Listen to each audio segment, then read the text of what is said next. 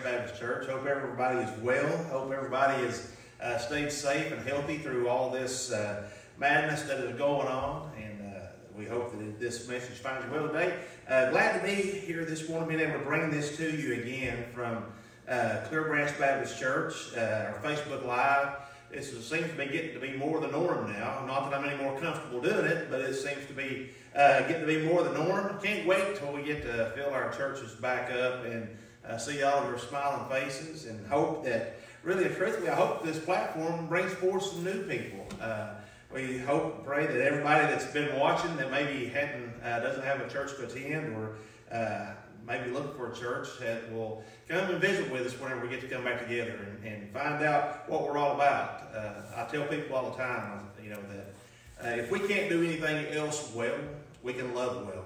And that's what I'd like to talk about this morning, is love grown cold. As I was looking through the Word of God this week and praying about what God would have for us to speak about in just a little while, I was reading through the book of Matthew, the 24th chapter.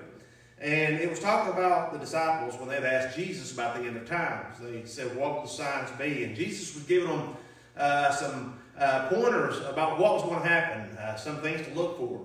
One of the things that stood out to me more than any of the others was the 12th verse of the 24th chapter. And it said, because iniquity shall abound, the love of many shall wax cold. I've thought a lot about that.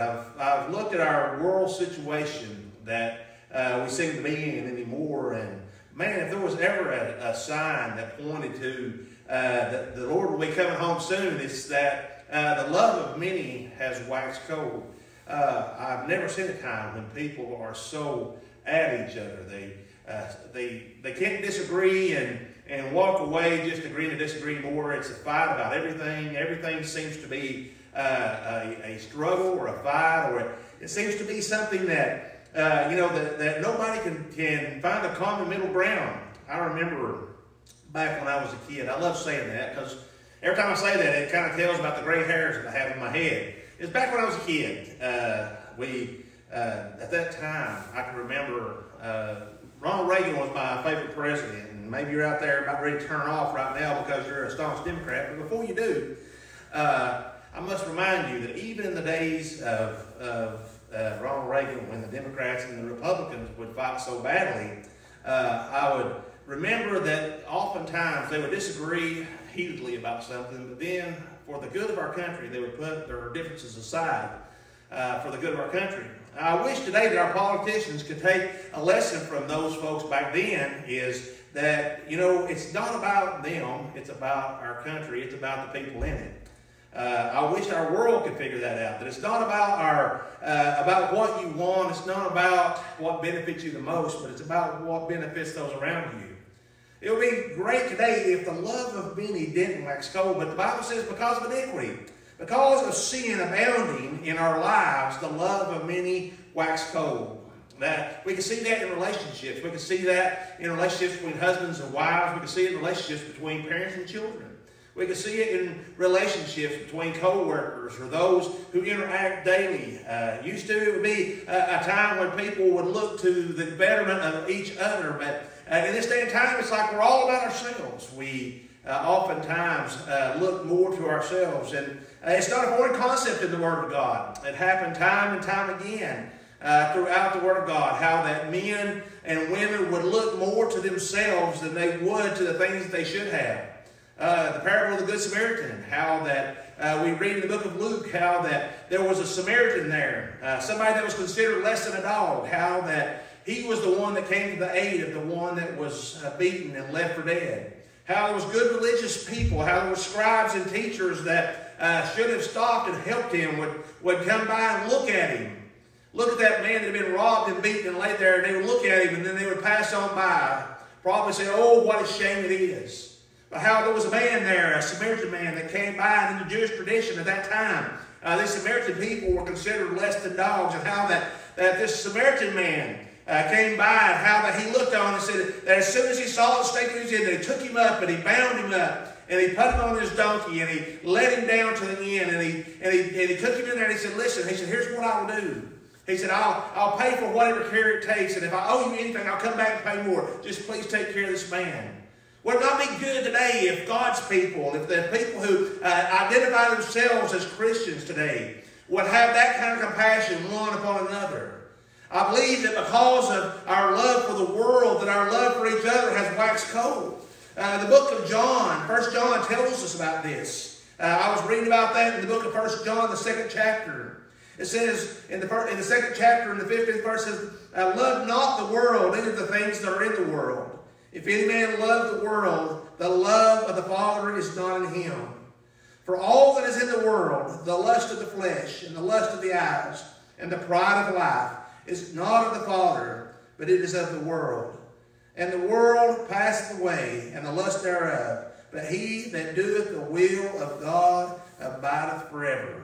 The love of the world has taken place of our love for God. As I was studying about that this week, and the word world, it comes from the Greek word cosmos. As I was looking at this and I was trying to get my mind around the love of the world, it talks about how the world in this context, which comes from the Greek word cosmos, and how that in the Bible, when you tie all of this together, how it declares that Satan is the prince of this world, how that he blinds the minds and the eyes of those around him.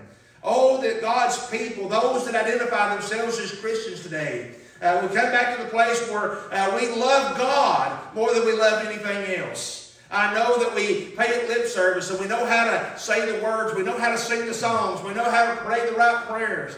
But from deep down inside, I would to God today that God's people would find within themselves a rekindled fire for their love for God. Because when we find ourselves with a love for God, we'll find ourselves with a love for one another. You see, it says here that the pride of the eyes and the lust of the eyes and the pride of the flesh and the pride of life, how they'll take us over. We see things that we want and we become consumed by those things. We'll get to the place where we see something and it consumes our mind and our thoughts. We want to master our own life, and we want to be the ruler of our own world, so to speak. And we'll do anything that it takes to get there. Oh, when we get to the place where we would humble ourselves before God and say, God, you are our God. That you are the creator of our life. God, we turn ourselves to you. You see, love has grown cold in many places today because we have let the lust of the flesh take over. Our love has grown cold today because we have let pride take over. Our love has grown cold today because we have made it more about our world than living in God's world. And I tell you today, we should be all about living for the Lord today. I know that sounds so simple to say. I know it sounds so trite. And I know many people will say, well, he's just on another rant about loving God more than he loves anything else. But the Bible tells me that from the very beginning, when God gave us the 10 Commandments, that he said that we will have no other gods before him, that we'll put nothing in front of him, that there should be nothing, amen, that means more to us than God. So what we should do today, amen, is put God back where he belongs, and that is first and foremost in our hearts. We should rekindle a fire, a love affair with our love for God today. We should get a place where our love is passionate for God. How many of us today can honestly say that we pray a passionate prayer to God each day? How many of us can say today that we get on our knees and humble ourselves before God and say, God, you take my life and make it what you'd have it be. God, it's not about me, and it's not about what I want. It's not about what I think, but God, it's all about your will in my life. God, I want to serve you with my whole heart. God, I want to make sure, amen, that at the end of my days, that there is no mistake, that I loved you with all of my heart. I've often said to my children and my wife that one day when I pass out of this world, amen, I would love, amen, for them to be able to stand around a casket somewhere as people may pass by, whether it be just a few or many. I would love for them to be able to know and hear the words that they knew, amen, that this man loved the Lord. I don't care if they say he was a good man. I don't care if they say that he was a good preacher or not. I don't care if they say he was a good pastor. But oh, what I would love to leave is a testimony that that man loved the Lord. I would hope and pray that the life that I live, amen, would tell folks that there's a passion for God in my life. And I hope and pray today that as you live your life, that the testimony that you leave one day will be that you had a passion for God in your heart. Amen. How we do that, amen, is to turn away from the world and how it influences us and to ask God to be the God of our life today. I think so many times we have let the passions of the flesh and the lust of the eyes and the pride of life, amen, take over our world. How many of us today, amen, if it offends our pride just a little bit, how many of us today are willing to fight over an offense to our pride? Amen. I want you to know something today, that we don't have anything in this world, amen, to be proud of. We don't have anything in this world, amen, to stand and crow about. Because I'm going to tell you something today. All blessings, amen, and all good things come from God. It's nothing that we done. It's nothing that we can accomplish. Amen. I'll tell you what, there have been many times I've looked over my life and I realized today how good God has been to me. I couldn't make it on my own. There's been so many twists and turns in the road that I can't explain other than to say that God guided me through those times. And through His guidance, amen, He has blessed me in those times.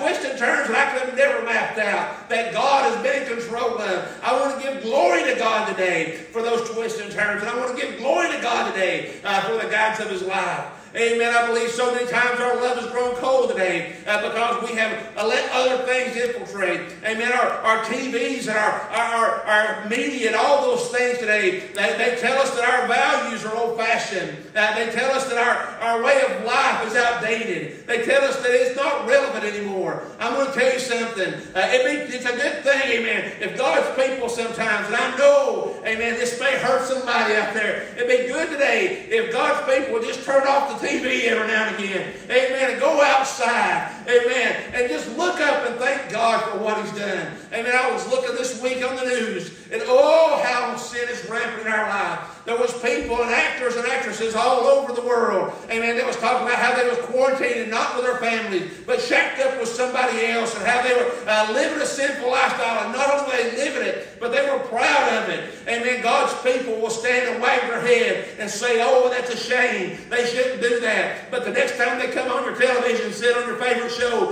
you'll laugh it up. Amen. And it's time that God's people found a voice about themselves and say, you know what? We're not going to tolerate this in our life anymore. We're not going to tolerate this kind of behavior. I'm not going to watch something, amen, that promotes, amen, the things that are ungodly anymore. And it's time that God's people, amen, get back to what is right in the Word of God, and that is living for God today. Now, I know that probably sounds about as old-fashioned as can be. I don't think there's anything wrong today with being old-fashioned.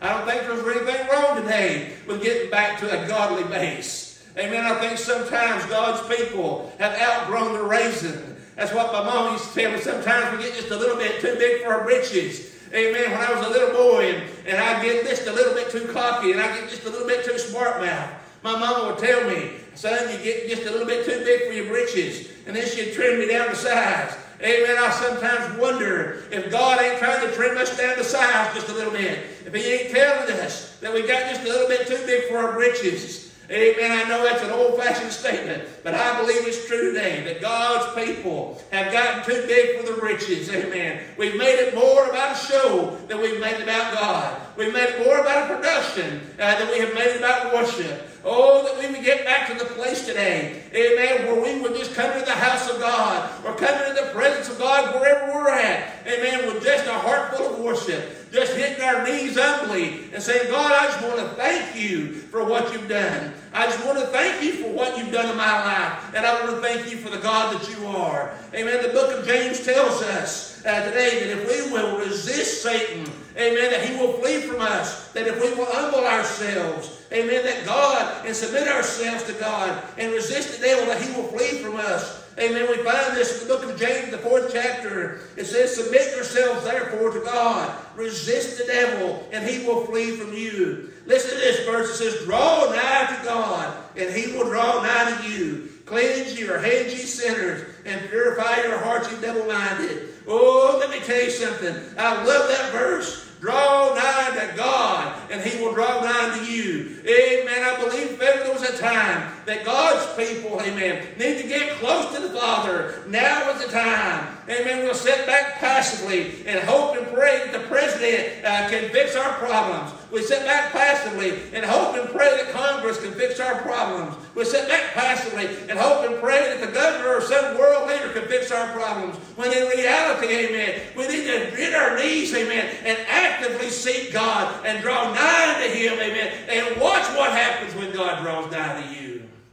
Amen. So many people today living in fear and anguish because of the things going on in this world. Let me tell you something. I ain't going to tell you that it don't cause me a little bit of stress because of the change in daily life. But I will tell you this. Amen. I'm not scared about what's going on. The reason I'm not scared is because, you know what? I realize that my God is in control. I don't have to sit back and worry about things. I don't have to worry about how the end of time is going to come. I don't have to worry about whether it's going to be a coronavirus or an asteroid hitting the world. I don't have to worry about cancer or a heart attack because I realize, amen, that when it comes my time, and praise the Lord, amen, my time will come one day, that when it comes my time, that I realize that my Heavenly Father will be there, amen, to guide me into glory land. Well, praise God today. If that don't warm your heart as a Christian, amen, I don't know what will. It says the Bible tells me, amen, that the love of many has grown cold because of sin in your life, amen. If the thought of God taking your hand on your last day, amen, and lead you into glory don't warm your heart, amen, I believe, amen, that your heart has grown so cold, praise God, that it needs to be fired up again.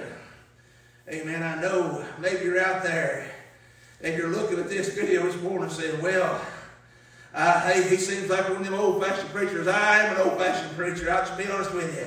I grew up around old-fashioned people, and I don't think there's a thing in the world wrong with it. I'll be honest with you today. I praise God for what He's done. I praise God for the life He's given me. I praise God for the church He's allowed me to pastor. I praise God for the people He's put in it. Amen. I want you to know something today. We are a blessed people, and we are a blessed nation. We are a blessed church, and I'm a blessed person. And I want you to know I'm not ashamed, amen, to tell you about the hope that I have in Jesus Christ. I'm not ashamed to tell you today that I serve a risen Savior, amen. I don't command a risen Savior. I don't tell my Savior, amen. I don't command Him as a butler or a servant. But praise God, I serve Him, amen. And I'm proud to be a servant of God today. I'm proud to know today that my God, amen, is in control. I'm proud today to call Jesus my King. And I'm proud today, amen, to be able to say that He saved my old wretched soul, amen. I'm glad today that God still saves those sinners.